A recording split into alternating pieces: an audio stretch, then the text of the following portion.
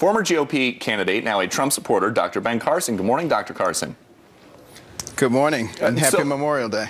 Thank you. Same to you. So Bill Kristol, who once predicted that Marco Rubio would win the New Hampshire primary and once predicted that Barack Obama would not beat Hillary Clinton in a single primary state, now says that an independent candidate with a good record is going to come on and run. Is there anybody out there who would be more impressive than the crop of Republican candidates that have already run this cycle, like yourself?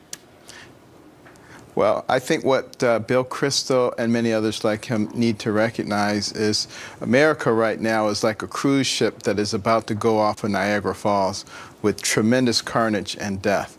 What you have to do first is recognize the problem, stop the ship, turn it around, and then move in the other direction. They want to push a button and all of a sudden all of that's done. We have to make progress. And remember this, a quarter of a century ago, another Clinton was running for the White House, and it was the entrance of a third-party candidate, Ross Perot, that made it possible for him to win. Right. Now, wouldn't it be ironic if the same thing happened again this time? Wouldn't we be smart to be able to learn from things that have happened in the past? Well, of course, doesn't matter who the candidate is.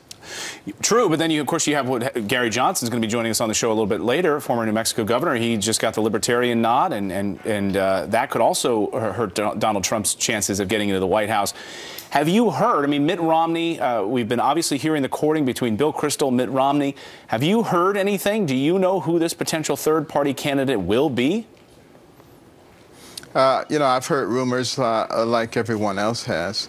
But I'm hoping that whoever that third-party candidate is will just stop for a moment and think about what the implications are of allowing Hillary Clinton or someone like her to get in there, and they get 2 to 4 Supreme Court picks and completely change the nature of this country and destroy the prospects for their children and their grandchildren to have the same opportunities that they had.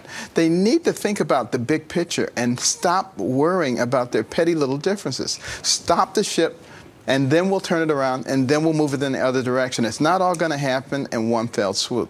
Okay, Dr. Carson, while we have you here, since you're on the inside there, there was a report in the New York Times out this week saying there was some infighting going on with the Trump campaign. Paul Manafort and Corey Lewandowski were apparently pitted against each other. Some sources were telling them they were both on Sunday shows yesterday, said that's not the case.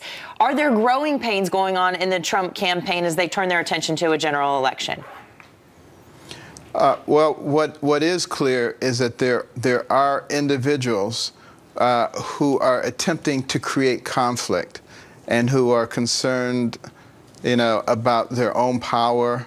Now, whether they're inside or outside doesn't particularly matter. What we need to be concentrating on is winning the White House again and stopping the destruction of our nation.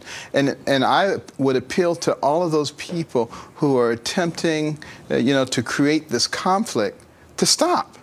We don't need it.